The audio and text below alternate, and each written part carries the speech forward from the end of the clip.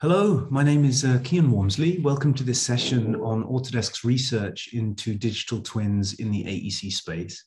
I'm going to be talking to you today about a number of projects we've done as part of Project Dasher. So you can contact me via email, my address is there. I also have a blog at keanw.com, and I'm on social media, LinkedIn, Twitter, etc. at keanw. So looking back a little bit, we started our research into digital twins in the AEC space before we were talking about digital twins, really. So this is going back to late 2009, early 2010. And so we started to map out what we considered to be, in this case, a digital twin. I'm not calling it that, but to start with, the main piece that we wanted to integrate was accurate geometry information. And in this case, we started with BIM, so taking data from Revit. We also then wanted to particularly integrate real-world data. So in this case, that meant taking data from a BMS, building management system, and IoT sensors. We didn't worry too much about control. This was always something that we knew we could do, and the same is for calibrated simulations. It's something we're starting to look at now. But it hasn't been a core focus for this particular project. But we did want to integrate tools for understanding data and making future predictions. In this case, this included graphical display of sensor data, something called surface shading, which takes sensor data and maps it on to the volume of a room or onto something like a bridge. And the ability to navigate different time at different scales. So all of these three things kind of pulled together, we considered a building debugger. So this is what Project Dasher was. And this was ultimately a tool that would allow building owners to explore how their building performs in the real world. In this case, we're looking at the energy consumption for a floor of a building, then a zone of a building, and even down to an individual cubicle. We could also use this tool. This is the original desktop version of Dasher going back to 2010. You can see in the timeline there, February 2011. So this is quite old now. Part of my job coming into research, when I joined research, I've been with the company for a long time, but I joined research in 2016. And my first job was to help build a Forge-based version of Project Dasher. So this is Dasher 360, actually displaying data from a previous project that we did for NASA. And this is, back when we first presented this type of visualization to the team at NASA, they identified a couple of key areas that were of interest. The first was that this central region here was a lot cooler than the rest of the floor. This is a heat map displaying the temperature for this particular floor of the building. So we have this cooler area, but they said, well, that's where the data center is. So our servers are there. It's normal that it should be cooler. But they also noticed that this room had a very different temperature profile from the rest of the floor. And somebody present, put up their hand and said, yes, well, that's because we're doing that, probably because we're doing this experimental glazing study in that room. So they had probably put some sort of anti-ultraviolet film on the windows that would help reduce the amount of temperature increase coming from the sun. So they haven't crunched the numbers on the study at this point, but it was the first indication to them that there was some value in this study. But it was also an aha moment for the project, in the sense, we literally had people take the tools such as Dasher and glean genuine insights from the data that was being presented, more so than they would have done if it'd been locked away in a graph or inside a database table.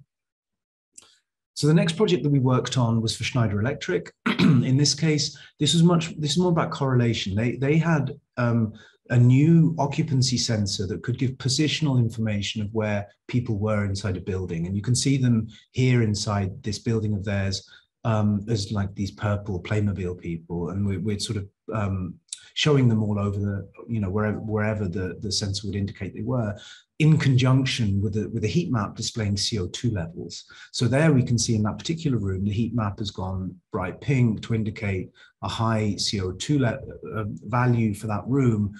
And obviously we can see from the people in that room that it's due to excessive occupancy. So here we can dig into the data. We're going to pull up the sensor for that particular room. We can zoom out on it and start to make sense of whether this is a problem that happens regularly. Is it something that we need to correct the BMS for in order to avoid these kind of situations where the CO2 levels spike in the future? But here we can really zoom out all the way on the data and say, well, how often does this happen? Is it every day? Is it every week? Is it every month? What changes might we need to make in order to support this kind of usage? So that was the first real area where we were correlating data from multiple different types of sensors. We also had started looking into infrastructure. So this is our first project related to infrastructure, and I'll explain why we went down this path in a little while. We'll talk about the project shortly. But this is the Pier 9 office in San Francisco, and there's a raised walkway that we decided to instrument with accelerometers and strain gauges, and various other sensors, as well as cameras, so that we could start to correlate the usage of the bridge with the sensor data it was reporting, and really start to understand how the bridge performed, but also understand the context. So in this case, we're going to navigate through to a 3D view looking across the bridge. Now here, what we're going to do is to sort of pull up this this video footage integrated into this particular view. And here we can see a security guard walking across the bridge early in the morning, checking his phone. And we can literally pick up the individual footsteps in the data, but having the video allows us to correlate the observed usage along with the performance data at the same time. Now this is clearly of interest, but at the same time, having video footage integrated into a tool such as Dasher meant that we had to restrict access to this particular project because, of course, it's considered sensitive data.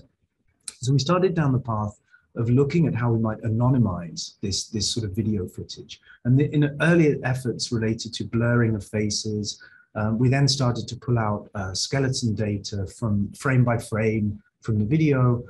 Here's a large-scale test that we did at Autodesk University 2017 on the exhibit floor.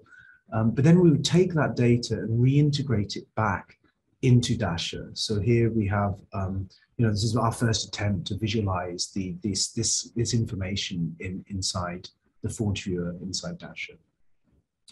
Now, all of this was really to support a project for a startup in the Netherlands called MX3D. Now, MX3D, you may have heard of this project. It's quite an iconic project that we've been involved in from its inception.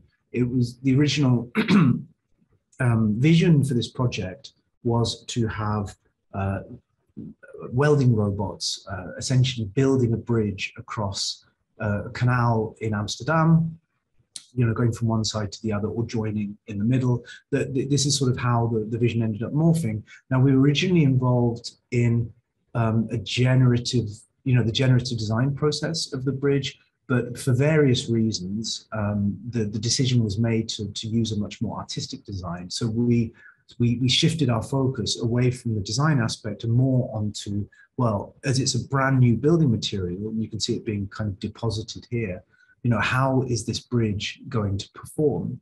So in spite of there being various tests on the bridge, and this is one of them where, members of the project team, me included, jumped up and down on the bridge. There'd already been a significant load test prior to this, so it wasn't really a major concern. But aside from this sort of testing, we wanted to have information from the bridge to understand, well, how is it performing in the middle of winter versus the middle of summer? Are there potential issues around maintenance that we can foresee? So the team integrated a network of sensors, so accelerometers, inclinometers, load cells, strain gauges, thermistors, etc. So this is an early schematic. I think we may even have included more in the end, but upwards of 90 sensors on integrated into this bridge. The effort to actually pull put the sensors in the bridge was significant. So Autodesk Research participated in this alongside a number of academic partners who helped with this effort. So here's Alex Tessier, a main, one of the leaders of this project, who's rolling up his sleeves and getting involved as well. Now, the idea was that, of course, we'd be able to take the skeleton data, such as we looked at previously for Pier 9, and start to correlate that with the stress data. Now, this is an early test of the skeletonization, where we're looking at the video feed synchronized with the skeleton data. And there you can see Casper Siderius, so from the MX3D team, walking along the bridge at Dutch Design Week, and you can see that it maps very well with the skeleton. Interestingly, if we flip the 3D view, so we rotate round and look from the other angle, here we can actually see we had a problem with this particular camera homography. So in this case, the guy sitting on the handrail on the right-hand side, he's on the correct handrail, but he's flipped. You can see that he's sitting backwards, and the same for the lady in the white jacket taking the photo. You can see that she's standing a bit backwards, and the person sitting on the step as well. So there was definitely an issue that we needed to address there in terms of the transformation. But ultimately, the goal is, of course, with this project, is that we don't need the video footage anymore. Once we've debugged it, we can throw the video away, and then we can start to correlate the movement of people across the bridge with the strain on the bridge, which we can map onto the surface of the bridge using a heat map, just as we've seen before. So this is starting to come to fruition now. We have this is a sort of a more up-to-date visualization of how we are displaying skeletons, which are now properly three-dimensional. In the past, they were almost 2.5D in the sense they were in a 3D plane, but they were in a plane, so they would be planar, but at a certain distance from the camera. Now we've improved our computer vision pipeline so that it's really creating 3D skeletons. And here you can see it sort of displayed against the heat map. So the good news is the bridge has been installed in Amsterdam. Here, in fact, at the bottom of the screen there, you can see this person. That's me. I was there for the opening. This is the Queen Maxima of the Netherlands, who kindly came to open the bridge at the grand opening. I was actually back at the bridge this week for a follow-up conference. We have yet to install the cameras. We'll have a couple of cameras, ideally have a couple of cameras here and a couple of cameras on this side, which would allow us to do the skeletonization. We've done skeletonization in the past with just one camera, but here this would give us better coverage and a more three-dimensional result. So that is a work in progress. It's still ongoing. We're hoping that will those cameras will get installed in the coming months. Now, since MX3D, we've engaged on another smart bridge project. In this case, for Dar El Handasa, it's a global construction company from Lebanon. So in this case, it was to take, in some ways, go beyond the MX3D vision, really have a generatively designed bridge created from sustainable materials. So in this case, it's kind of a mixture of plastics, some sort of ABS alongside carbon fiber, which is all very recyclable. This is just a 2-meter prototype bridge. We integrated sensors that are basically optical fiber based, so they're known as FBG or fiber Bragg's grating sensors for the strain. These have been integrated into the structure of the bridge, both into the bed itself, but then by sort of drilling or milling channels along the structures, integrating them, and then covering it up with silicon. So we have this extensive network of sensors throughout the structure of the bridge. Here is the bridge on display at a trade show in excuse me, in Dubai. We've since shown the bridge at BIM World in Paris as well. And just this week, it's at Digital Construction Week in London. Now, the bridge, when we start to look at the data coming off the bridge, here's a bit of a capture of this data. or show how it gets mapped onto the surface, the structure of the bridge itself. Here we're turning on the sensors, we're spinning it around and able to, visualize the sensor data, the values of the sensors at the individual sensor locations via the dots, but we can also turn on surface shading and sort of start to see that those stresses, the compression, expansion of the bridge on the structure of the bridge itself.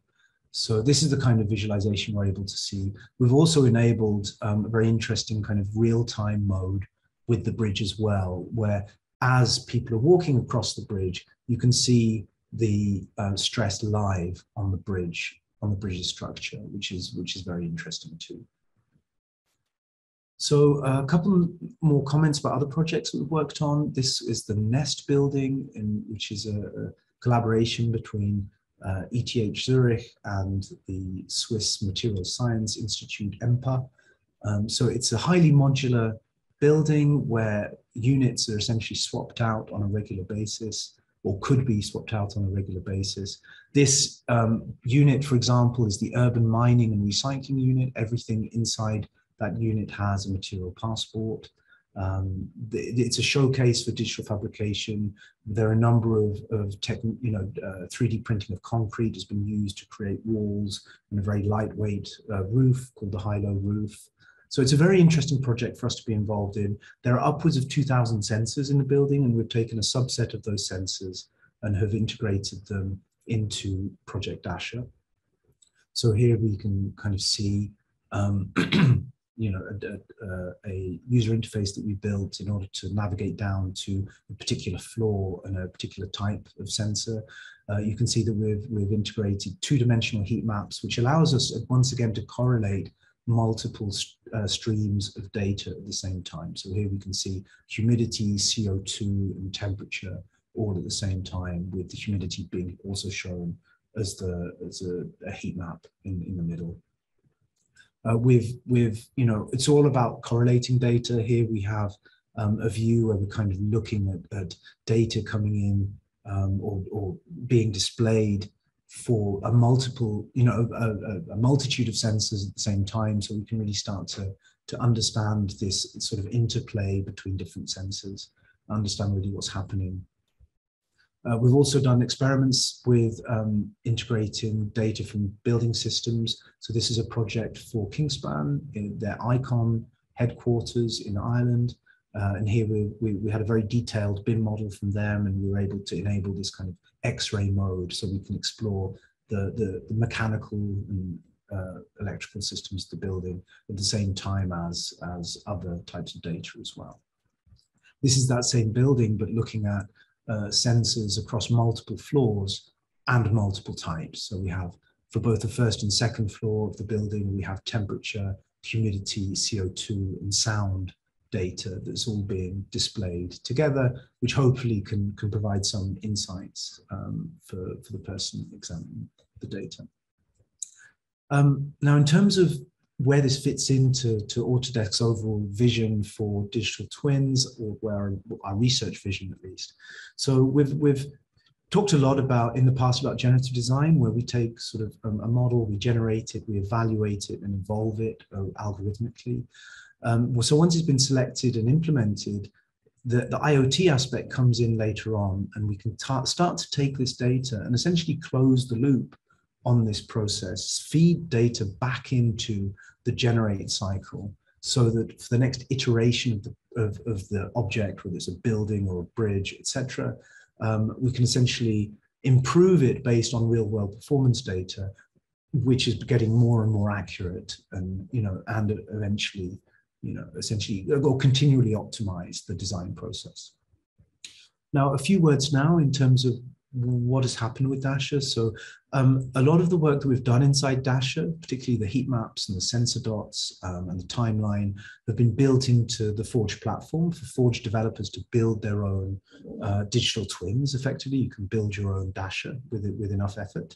So that's one aspect. So this is a more sort of developer-centric approach. But the Tandem team has also, been heavily inspired by the project. They're now in the process of building in connected features into Tandem. So this is a little sort of capture from the April 2022 Tandem webinar that I also presented at. So you can find that on the Tandem website. And here you can start to see some very Dasher-like features being integrated into the feature set. And we have members of the Dasher team, particularly Hallie Larson, who's moved across into the Tandem team as a product manager who's really helping drive the integration of these Dasher-like features into Tandem.